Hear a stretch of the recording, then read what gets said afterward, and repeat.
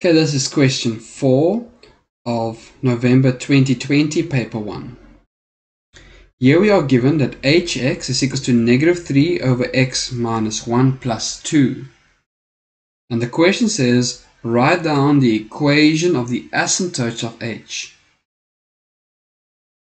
Now the equation in its original format is hx equals to a over x minus b plus q.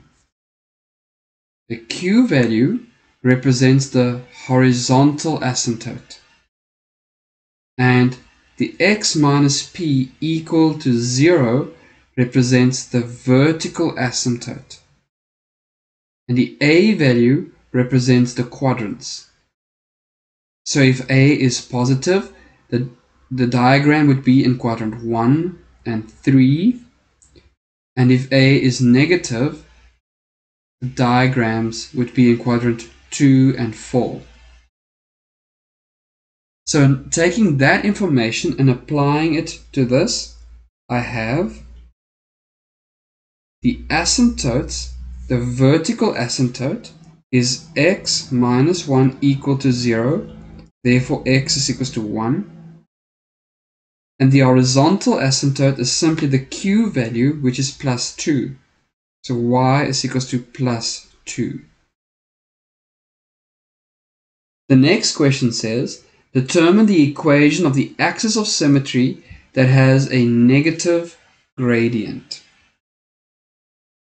So graphically, I have two asymptotes, x is equal to 1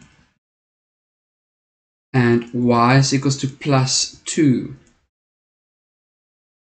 And these two asymptotes meet at the coordinates of 1 and 2. So I have an x and a y value. And if the axis of symmetry has a negative gradient, its gradient would be equal to negative 1. If the question was for an axis of symmetry with a positive gradient, the gradient would be equal to plus 1.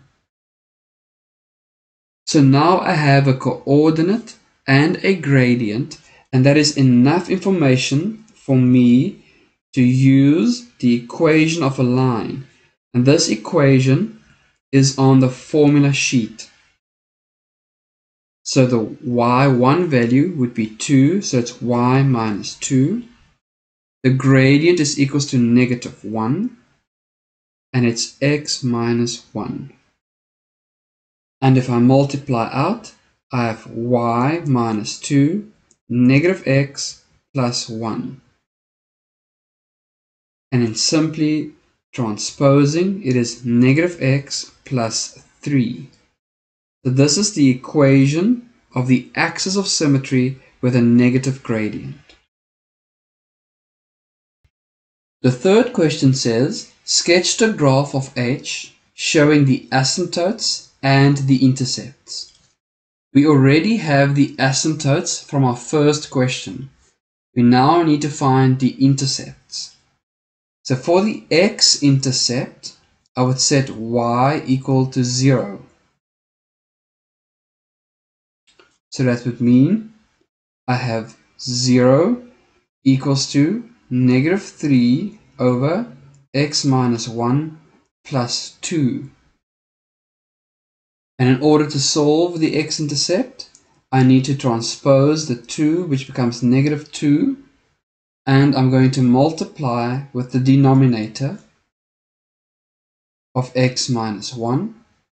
And if I multiply out, I find negative 2x plus 2 is equal to negative 3. Therefore, x is equal to 5 over 2. Then the y-intercept is where x is equal to 0. So I have y is equal to negative 3 over 0 minus 1 plus 2, which is 3 plus 2. Therefore, the y-intercept is equal to 5. Make sure you name the y-axis and the x-axis, and it's good practice to name the origin. We know that the x asymptote or the vertical asymptote is x is equals to 1, and the horizontal asymptote is y is equals to 2. Then we know that the x-intercept is 2.5, or 5/2.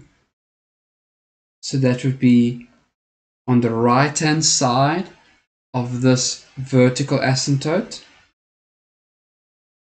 And the y-intercept is 5, so that will be above the horizontal asymptote. Now we need to be careful when we draw in the curve. Make sure that your curves do not cross the asymptotes, because this graph does not exist at the asymptotes. So in the other quadrant, you will never cross the asymptotes, and you can indicate the diagram with an arrow. And also, it's good practice to name the graph. So this is the graph of h, or you can write it out hx in the full equation.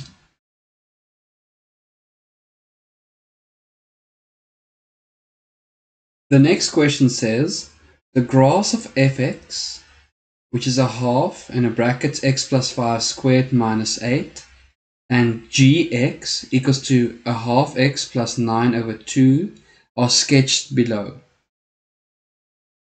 A is the turning point of f, so that's the turning point. The axis of symmetry of f intersects the x-axis at E and the line G at D.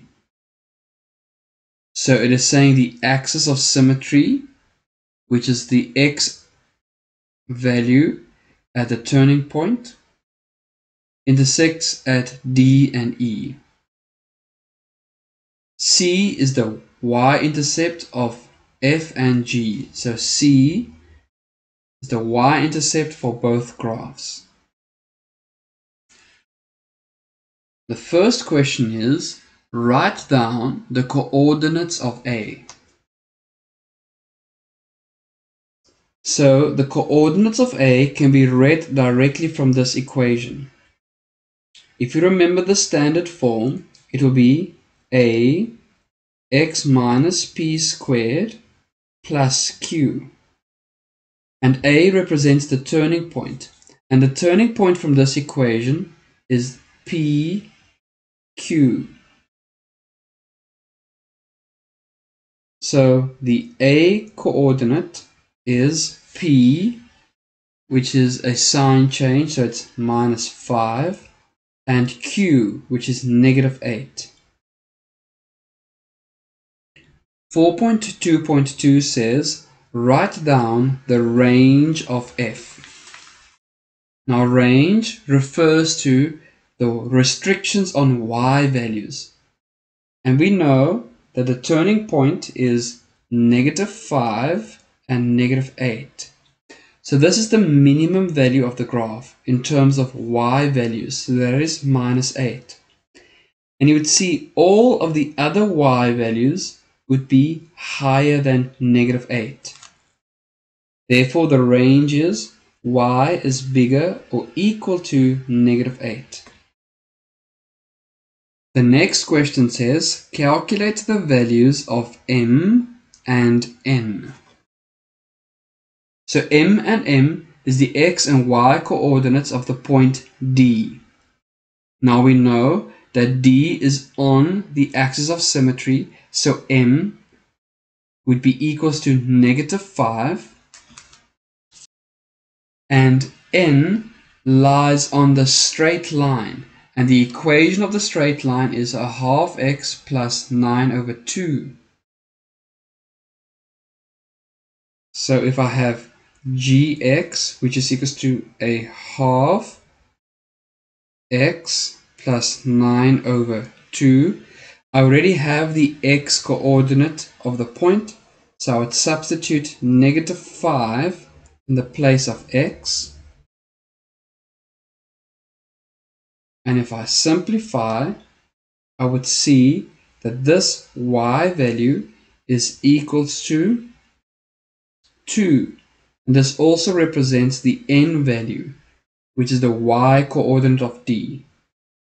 Therefore, m is equals to -5 and n is equal to 2.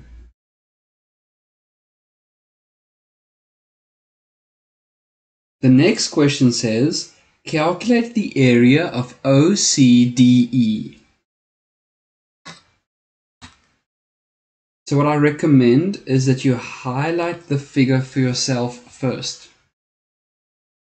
And next up, you want to fill in the information what you have.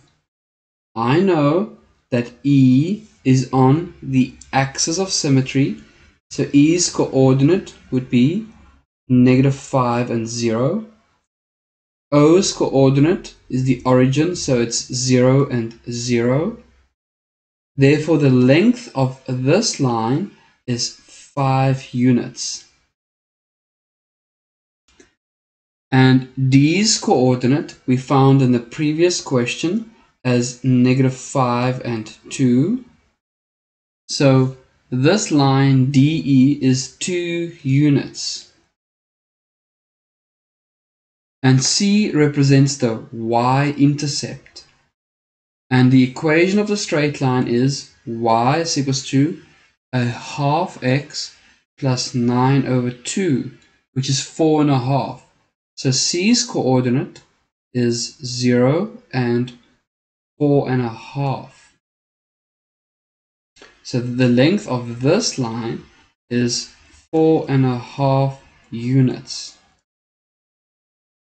Now there are multiple ways for us to find the area of this diagram. For me, the simplest would be to divide it into two shapes. We already know the dimensions of this rectangle, which is 2 units by 5 units, so it's length times breadth. And the base of this triangle is 5 units. And then the height of this triangle is 4.5 minus this height of 2 units. So this shorter height is 2.5 units. So the area of OCDE would be 2 times 5, which represents the rectangle, plus a half times 5 times 2.5, which represents the smaller triangle which we have formed. And if I simplify this, it will be 10 plus 6.25, and that is a total of 16.25 units squared, because this is area.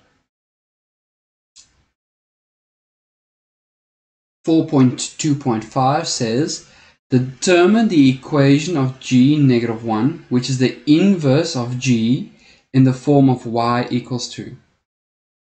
So we know that gx is equals to a half x plus 9/2.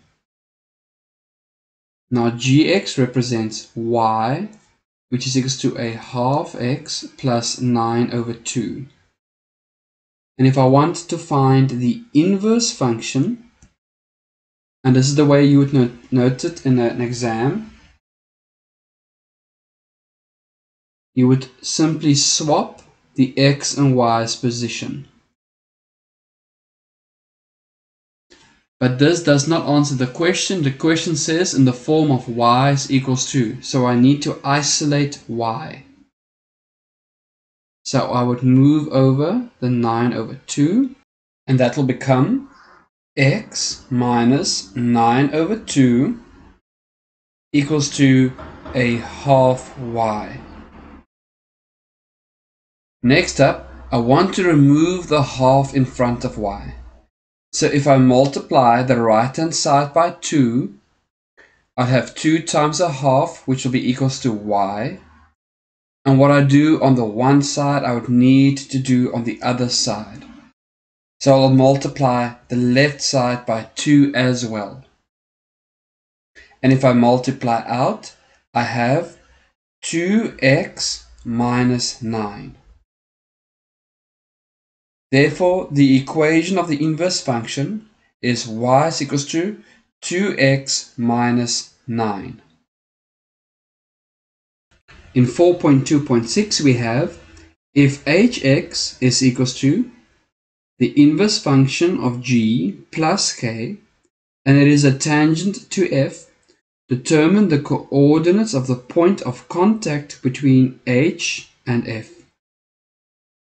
Now, a point of contact and a tangent should lead you to either setting both equations equal to each other, or you can use calculus to find the point of contact.